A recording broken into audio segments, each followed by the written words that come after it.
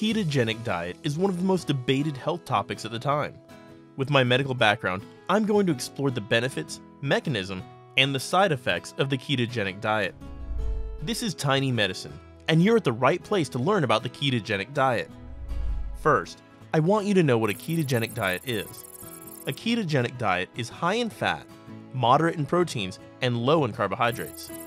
Most ketogenic diet plans recommend having 70% of your calories as fat, 25% from protein, and only 5% from carbs.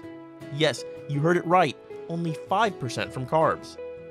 Carbohydrates are important because they are absorbed as glucose after the digestion. Glucose is utilized in the mitochondria of cells to produce energy in the form of ATP. Ketogenic diet restricts carbohydrates. Then how can we generate ATP? Good question. When there's a lack of glucose, the body breaks down the stored fat and produces another type of molecule called ketone bodies. These ketone bodies can be utilized to generate energy in the form of ATP. When the ketone bodies accumulate in the body, it's called ketosis. Too much of ketone bodies can be very fatal, so you'll have to be very careful to maintain the ketone bodies at a non-toxic level. We'll get to that later. Right, so what can you eat on a keto diet? You can eat a larger amount of high-fat foods, such as avocado, cheese, butter, egg yolk, and bacon, and a moderate amount of protein, such as fish, meat, egg white, and poultry. You're not advised to eat carb-rich foods, such as bread, cereals, rice, potatoes, and other starchy vegetables and fruit juices. Instead, you can eat tiny amounts of low-carb vegetables, such as leafy greens, tomatoes, and mushrooms. Alright, are you ready to talk about the long list of benefits of the keto diet? In the 19th century, long before insulin was discovered, there was a need for a low-carb diet for diabetic patients. And of course, keto diet did just that. And in 1920, keto diet was introduced to epileptic patients in whom anti-epileptic medications were not effective. The ketogenic diet is also being used in closely monitored settings for cancer, polycystic ovary syndrome, and acne.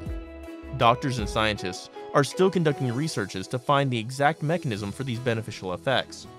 One hypothesis is that low-carb ketogenic meals lower the insulin levels in the body. Since insulin is a growth-stimulating hormone, its absence can slow down cancer, polycystic ovarian syndrome, and acne breakouts. What do you think happens to the blood cholesterol levels if you switch to a fat-rich ketogenic diet? Strangely, it was found that LDL, or the bad cholesterol levels, were lowered, and HDL, or the good cholesterol levels, were increased. Scientists believe this strange phenomenon is due to the low levels of insulin in the blood. These observations hint that ketogenic diet could be protective against ischemic heart diseases and strokes.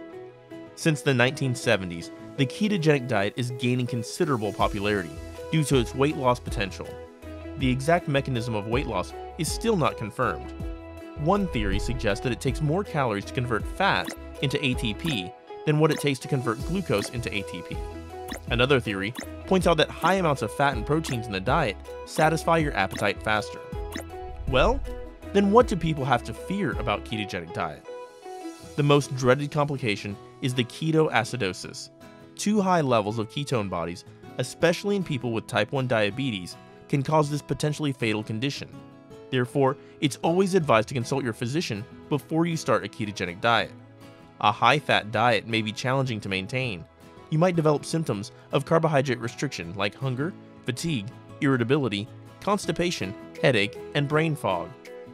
As long-term side effects, you could increase the risk of developing osteoporosis and renal stones. Such an exhausting topic. I'm sure you'd appreciate to learn the bottom line of this. Available research on ketogenic diet is still limited. Early evidence may suggest that ketogenic diet is beneficial in short-term weight loss, but the side effects and the difficulty of compliance question the use of ketogenic diet as a long-term weight loss plan. While most dietitians still recommend a balanced diet based on the plate model, one may try ketogenic diet when other methods fail.